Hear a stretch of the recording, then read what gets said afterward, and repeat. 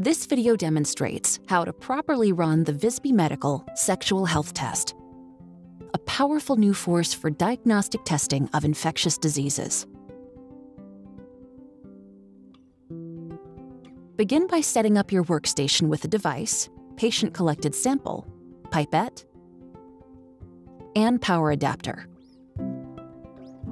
Change gloves before each test to avoid contamination and keep your workspace clean.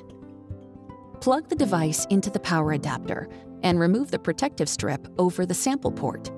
A stable white power status light will turn on, indicating the test is receiving power.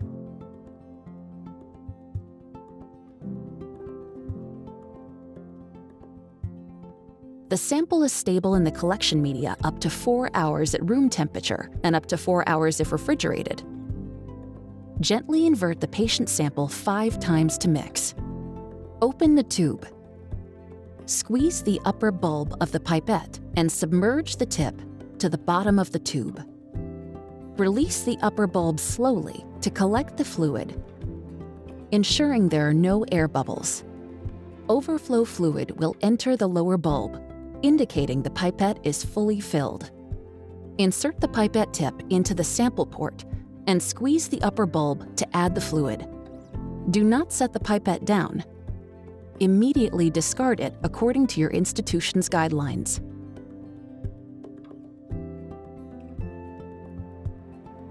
Slide the switch closed to start the test.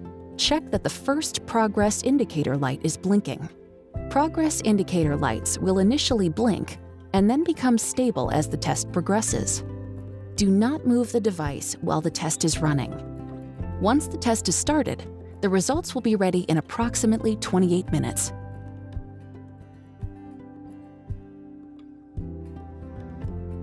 After completion, make sure the results are valid. A check mark and a results valid spot will appear if the test is valid. As long as the test is valid, any shade of purple with distinct edges should be considered a positive result. The intensity of purple may vary.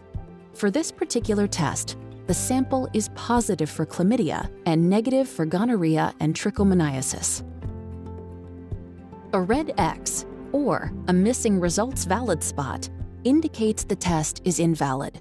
Follow the procedure in the Instructions for Use to retest or contact customer support.